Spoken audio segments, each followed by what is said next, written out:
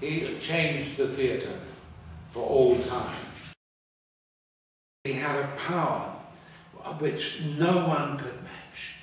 No one could even approach the degree of intensity and illumination of Edmund Kean.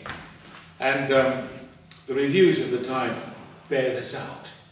And Hazlitt, one of the great critics of the time, because in those days they had very clever critics, literary critics, people of tremendous culture and insight. And Hazlitt said to watch Edmund Kean doing Shakespeare is like having him revealed by strokes of lightning. And that's kind of quite a good review to have. So Kean, in a way, symbolized the common man coming up from the gutter, more or less, and dominating the British stage. He actually pushed the boundaries of theatre beyond what it had been.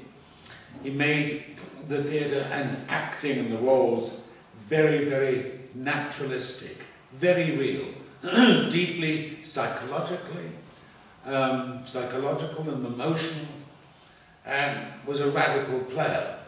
So when he came on the scene, why a lot of people like myself identify with him is because he came up virtually from poverty, from nothing, so to speak, working his way up, developing himself, learning as he went, and with tremendous courage put himself at the forefront of theatre.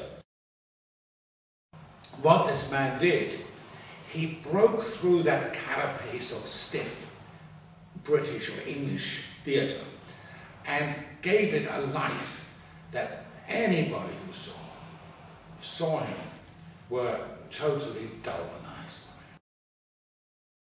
So, what a wonderful opportunity to revisit Kean by stamping his name on this theatre, the Kean.